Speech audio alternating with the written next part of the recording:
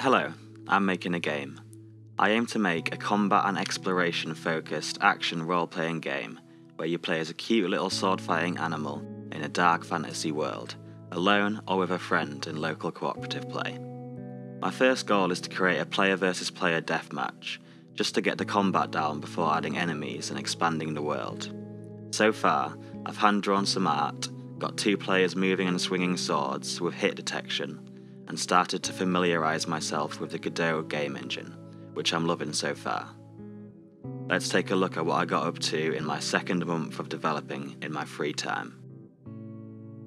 Having hit detection is all well and good, but it doesn't actually do anything. The first thing I did was set up a stats script to keep track of the player's health, save it on a generic parent scene, and created 2 child scenes, one for each player, which inherit the functionality of the script, but allows for the values, such as current health and max health, to be changed independently. Now, when a hit is detected on a player, a health point is taken off, and if the health reaches 0, the player quite simply ceases to exist. I added some gorgeous temporary UI to the screen which updates whenever a player's health changes, and I was ready for my first ever playtest. Right, let's go. Bring it on. Oh, this is historic. We're gonna. Oh no, he's got me! Ah, yes, here we go. Oh no! Don't let me again. Ah, he's done it!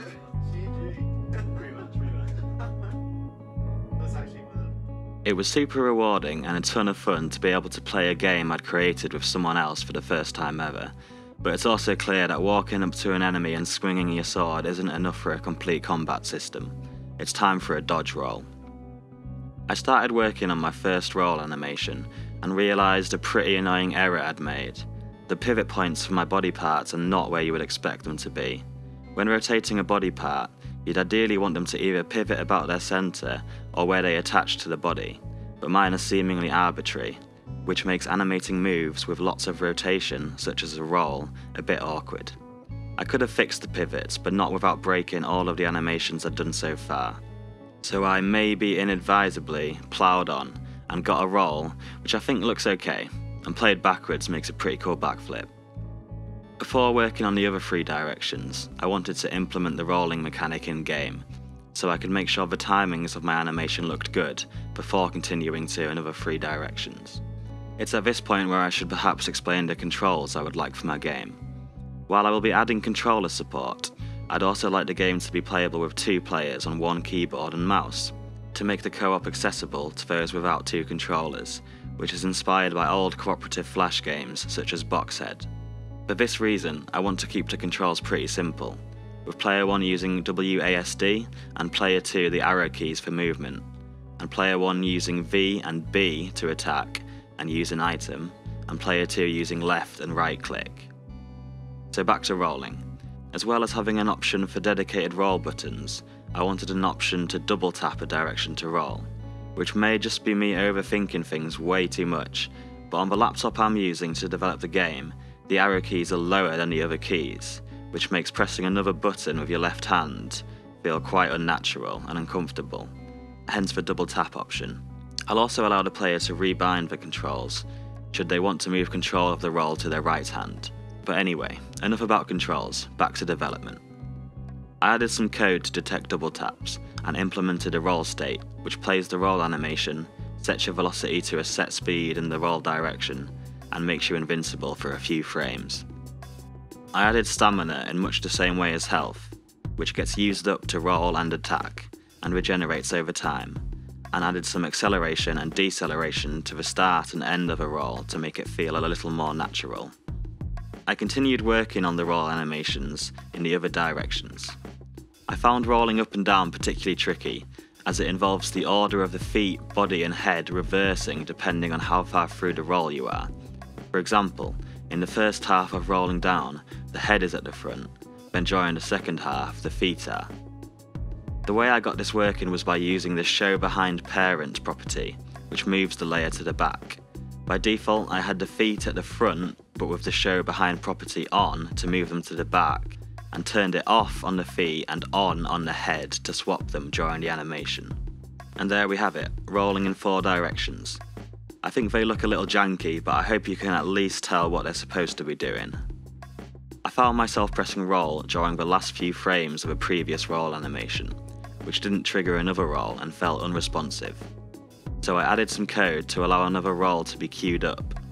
I also made it so you can trigger a roll immediately following an attack, cancelling the recovery to idle part of the animation, which also helps make the controls feel a bit more responsive. I then spent way too long figuring out how to allow diagonal rolls by tapping up and then left, for example. A problem I've noticed is that it's not particularly apparent when you land a hit on someone, so I added some knockback to the player when they get hit. It's still not super clear, but hopefully some sound effects, blood, and maybe a bit of screen shake will help further down the line. I also noticed that the attack anticipation was super slow, which felt sluggish and gave a huge window to allow a dodge, so I duplicated my attack animations and made versions which halved the anticipation time from 0.6 to 0.3 seconds, which feels a lot better. I'm keeping the original slow ones, just in case I want to use them on an easy enemy later on. So if you remember earlier, I spent ages justifying the use of double tap to roll. Well, yeah, I changed my mind. Now that you only have 0.3 seconds to react to a strike, having to double tap a button is a huge disadvantage and feels pretty clunky. So I added in dedicated roll buttons, B for player 1 and right mouse button for player 2. I was going to use right mouse button to use an item, but I guess I can use the middle mouse button or a different key near the arrow keys, as using an item will be less time sensitive than a roll. I'll still leave double tapping as an option though. Next up, I made heavy attack animations, which take a little longer to wind up, swing through a wider arc, and cause the player to lunge further. In game, if you hold the attack button for 0.2 seconds, you will perform a heavy attack. If you keep holding attack, you will hold your sword behind you until you let go, unless you press roll, which cancels the attack. Once you have performed a heavy attack, you can tap attack again at the end of a swing to perform a combo heavy attack back in the other direction, just like with a light attack. I then did some tweaking to make heavy attacks use more stamina, knock your opponent back further, and deal more damage. Next up, I made some stagger animations, which I'm pretty happy with, despite them looking a bit like the character is having a little dance. But I think it will be clear what is happening in context. I made the player enter a staggered state whenever they take damage, and after forgetting to apply friction, I got it working fine. But I don't actually want the player to be staggered every time they take damage. For those of you who don't know, let me introduce another mechanic I'm borrowing from Elden Ring and the Souls games in general: poise. Poise is similar to health points, where attacks, and especially heavy attacks, deplete it, and if it reaches 0, you enter the staggered state, which interrupts any actions you were performing and allows enemies to perform follow-up attacks while you are defenseless. I got poise implemented, which adds a nice little layer of depth to the combat. I then spent a little time improving the hitboxes to make them more accurate, made the R key reset the scene so you don't have to relaunch the game every time someone dies, randomised which character you are on respawn, and added a kill counter to incite competition.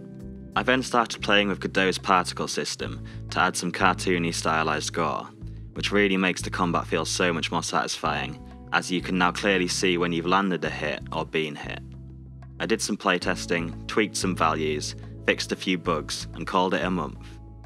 I'm happy with what I've got done this month, and I'd say I've achieved my first goal of creating a deathmatch prototype.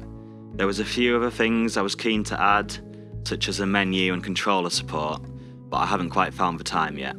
However, I am keen to get people playtesting as soon as possible, so I've put the project up on itch if anyone would like to have a play and let me know what they think.